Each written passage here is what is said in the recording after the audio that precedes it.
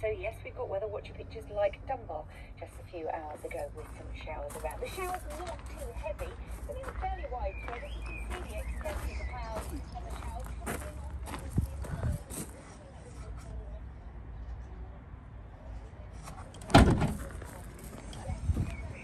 really across the south coast and into the south of England. So we keep those showers going through the afternoon, maybe even the odd rumble of thunder, although they're fairly isolated. In terms of the feel of things, obviously when we see the best of the sunshine, the best of the warmth, 16 degrees. But with that nagging northeasterly breeze, well, temperatures once again really struggling to get into double figures, 7 to 9 Celsius. Now that frontal system is going to sink its way steadily south and west through the night tonight, so it will bring cloud across northern England, Wales and down into the Midlands as well. Clearer skies further north, so that's where we'll see the lowest of values, but even by April standards, these are pretty good, aren't they really? So 3 to 7 degrees.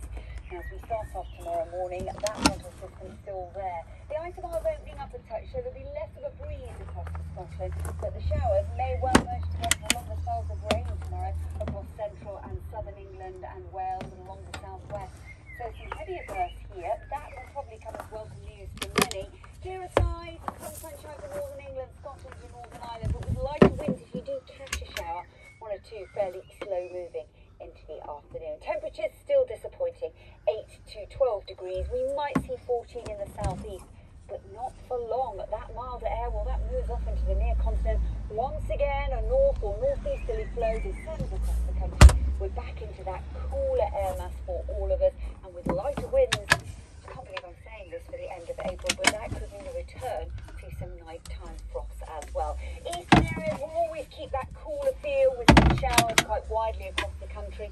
West is best, but even then, temperatures are below the average for this time of year. Oh dear. Louise, thank you for that. Louise Lee.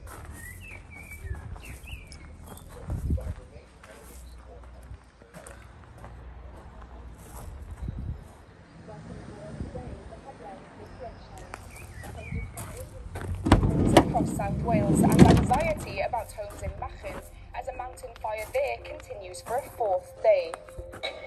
And can you recognise anyone in these old photos? Archive researchers are appealing for help to identify the people in these early 1900s pictures.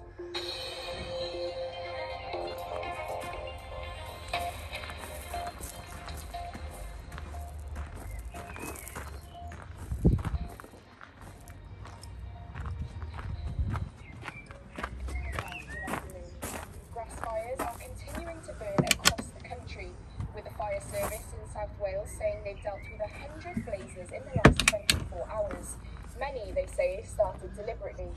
Fire investigators are now at some of the scenes, and residents in Machyn near Campervan have said they're concerned about their homes. Jordan Davis has more.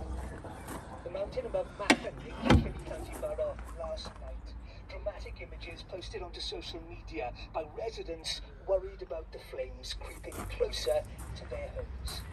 And for a 4th day, this grass fire continues to burn.